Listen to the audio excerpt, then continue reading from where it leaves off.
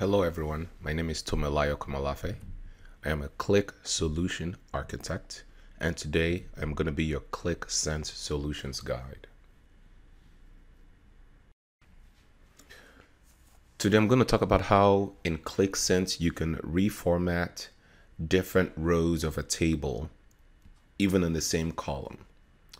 So first, this came about from a recent customer engagement.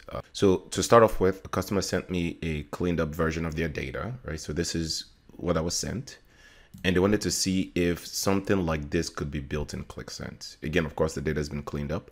But as you would see for different rows, right? So we have a column, prior year, last 12 months. We can have dollars, percentage, even string values, different formatting for numbers, so maybe just one significant figure after the decimal, and so forth. So this is the data that was given, and the idea was, can this be done in Qlik Sense? And I'm going to show you how easy this is to do in Qlik Sense. First, notice one thing, and I'm going to show you something I built just so we can see. It will explain or clear things up in the future steps we'll follow. First, if you look at this data, you would see that each row actually has some format that they coincide with, except this row that has a mix of number and dollars and dollar amounts. And I'm not, so I'll be the first to say that I am not very confident or comfortable with my skills in formatting numeric values in Qlik Sense. So I had to look most of these up and make changes as I go. But these is how you would format in Qlik this kind of dollar sign. This is how you would format in Qlik percentages and so forth. So you've seen I built this on myself. So to show you how these different rows, what they're formatting in Qlik Sense would look like. And this is what I use to then build my analytics in the end. So pretty straightforward now. We're going to create an application. And as we do that in Qlik Sense, super simple. Go to add new, give it a name. And first we're brought to the place where we can add data. As you know, I'm going to be bringing in that Excel workbook. And we have the fields all loaded in, and I'm going to bring those all right in as a table, because the goal again is to replicate the exact report example I was given, and you're going to see me do that. So I'm just bringing in field names where, if it's a dimension, I'm bringing it as a dimension. If it's a measure, I'm making sure it's a measure. And that part's important.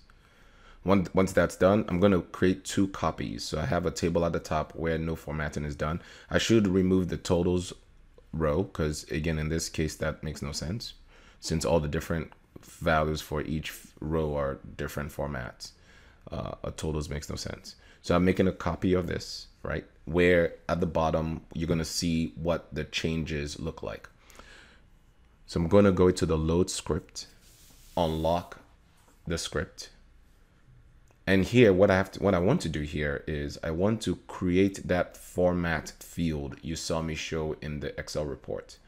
The reason why we want to do this in the load script rather than in the Excel report, as you see here, is that we want to have all our formatting in one location and not in some disparate Excel location somewhere.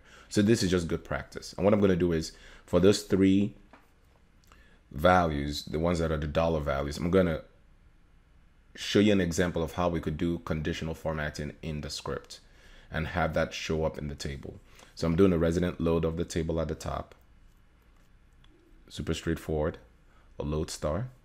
And this is where I'm going to bring in my conditional formatting, where I'm going to say for the field measure name, if the values in that field correspond to the values that have the dollar sign, use the format dollar sign.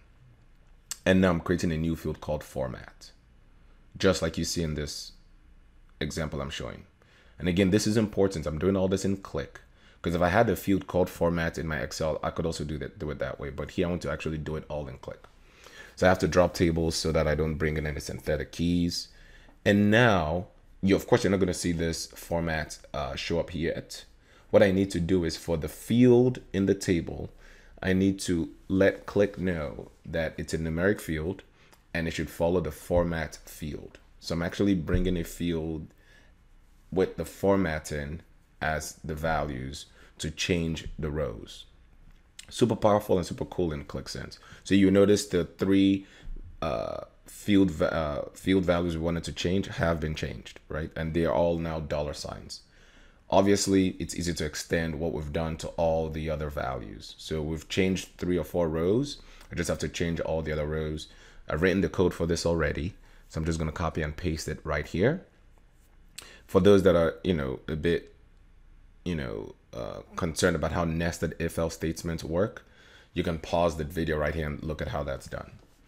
So I'm going to load this all in. As you'd imagine, all of this should now work for all the different rows. So now we have each row now has the formatting applied based on the value. If it's a percentage, if it's a decimal, and so forth.